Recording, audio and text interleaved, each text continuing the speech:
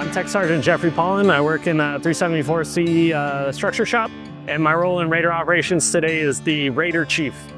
I'm A1C Cody Tipavong from the Dirt Boy shop at Yokota Air Base, 374th Civil Engineering Squadron, and my role today is to backfill the flowable fill into the craters we have.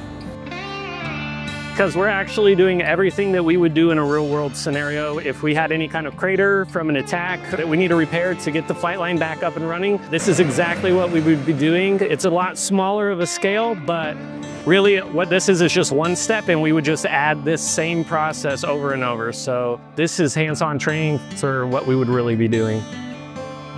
You do the FOD walk, and then you do the debris clearing. After that is the uphill markings, and then after that, the excavator comes in and scoops out the debris from the crater, and then we put the flowable fill into the craters. We cap it with rapid set concrete.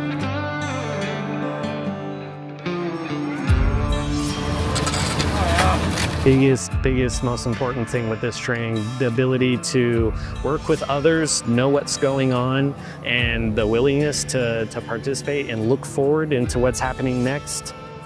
Those are super important for radar. Without everybody working as a team, everything would be super slow. The likelihood that we would get the mission done in a timely manner is way lower if we're not working as a team.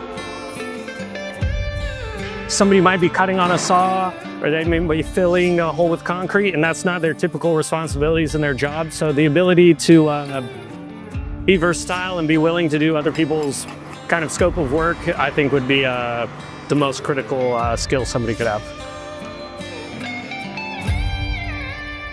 Just nice to see and hear exactly how important what you're doing is, and it's definitely a motivator to learn this and get the skill as good as possible, so that way if anything does happen, we know we can deliver when it comes time to using it.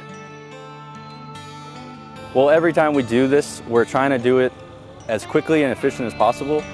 The important part is getting the aircraft back into the sky so we can continue our mission.